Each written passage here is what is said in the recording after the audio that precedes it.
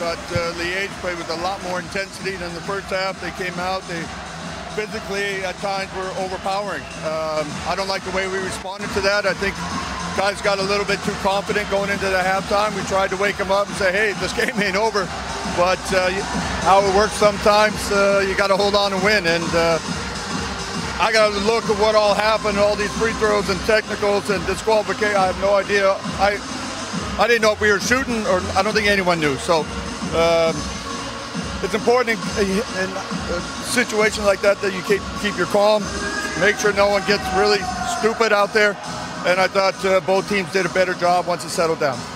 What we did see by our team was excellent team play, 27 assists, I think. That was always there recently, the last weeks with this Leiden team. I mean, we're a team. We're not about an individual. We always move the ball. We try to. We got to learn to still handle pressure better. You know, the physicality with the pressure at the same time. The game got pretty physical, okay? So that happens, but you got to deal with it. And we do move the ball well. We try to find the open guys, but tonight in the crucial times, we were a little stagnant and holding the ball a little bit too much. The Boss might be the favorite for the Dutch title, but if you can take the pole position, might be very interesting finals. Are you playing for that pole position now to climb over the Boss in the next games? Like I said before the game, we just play every game to win, and whatever happens at the end happens. Oké, we'll see that. Thank you. Marijn, proficiat met deze overwinning. Jullie stonden bijna heel de wedstrijd op voorsprong, maar je moet dat natuurlijk over de streep trekken. Hè? Hoe deden jullie dat? Eigenlijk niet echt. Ik vond we waren niet zo best tweede helft. Zij gingen wat fysieker spelen, wat ze heel goed deden. Wij verwachten een beetje dat de scheidsrechters wat gingen fluiten wat ze niet deden.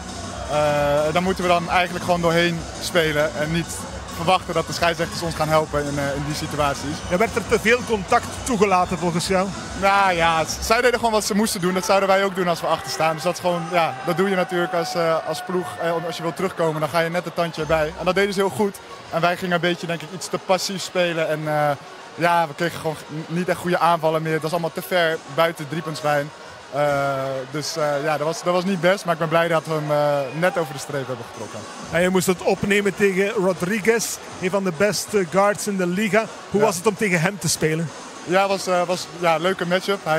Hij is wat kleiner dan ik en ik denk ook iets rapper. Dus ik had hier en daar wel wat problemen met zijn snelheid en zijn dribbles.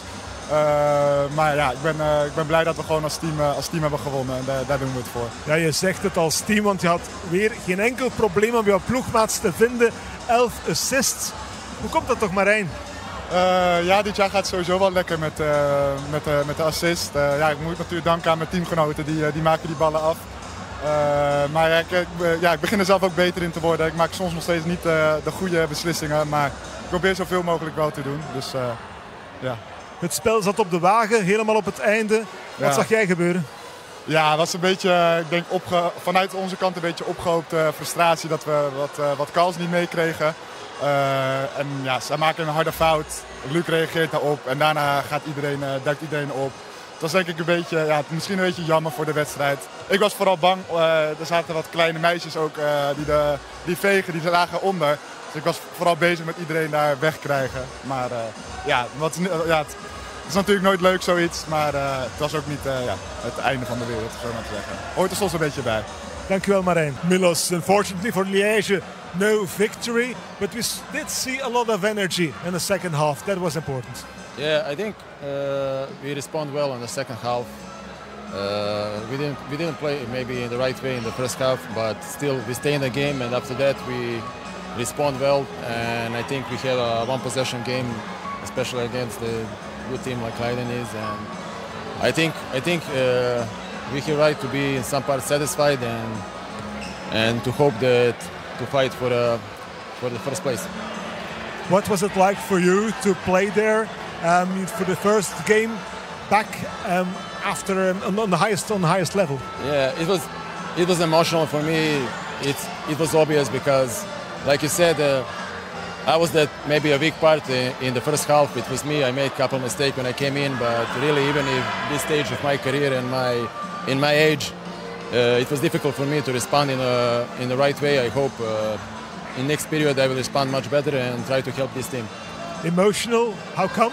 Are you grateful that they asked you to come back? Yeah, of course I'm grateful. I'm thankful for the organization and for everybody there, and coach and first coach and players who accept me well. Like I'm there for full season, but I just came like 2 days ago, and before that I was on some trip where I even didn't practice for a week. So I was connected with the team all year, with the second team and the organization, but last 2 days, it's my first 2 days with the first team, and I hope in the next period I will respond much better than today. It's not easy, I guess. You played with the second team. Yes. This is a totally other level, of course. Yeah, it's another level, but still I'm familiar with this level, and still I work hard to stay in the shape. Like I said, I think I can help the team and to do much better job than I did today. Coach, no win here tonight in Leiden. We didn't see the right mentality, I think, in the first half, especially in the second quarter. But you came out very strong and with a lot of energy out of the locker room. Yeah, I'm proud of the response. Kind of been our Achilles heel all year is how we approach games or halves. We didn't approach it right in the first half. We came out with the right sense of urgency and want to in the second half, and I'm proud of the response. Just we played too good of teams to not do it for both halves. But I'm proud of the response from their guys. Yes, and I think Kevin Tumba was maybe leading that response. He was diving to every ball on the floor. Yeah, all of our guys, I think. They just took it upon themselves to impact the game a little bit more on the defensive end. The brawl, what did you see? We saw Higgins reacting on Van Bree. What did you see? Yeah, we're going to protect our guys. And again, I don't want to talk about refs or anything. The refs let this game get out of control.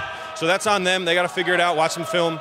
But we're going to protect our guys 100%. If one of our guys gets screamed at in their face, we got somebody coming for you. So we're ready for the next game in Liège. You're ready about the next games, especially after what you saw in the second half. This is promising for the rest of the season, I think. One more question about Rodriguez. I think he's your top scorer, but did he lack some freshness in the end? I mean, Angel's been doing this a long time. I have no concerns about him playing a lot of minutes, especially with Brioux's injury. That's what we need of him, and he's ready for it. He's mentally prepared for playing a lot of minutes, so no concerns there. Again, we just got to come ready to play for 40 minutes. This is not a 20-minute game, not a 38-minute game. It's a 40-minute game. If we play for 40 minutes, we can compete and beat anybody. But if we don't, we can lose to anybody. And that's what we got to focus on going forward. Thank you, Coach. Thank you.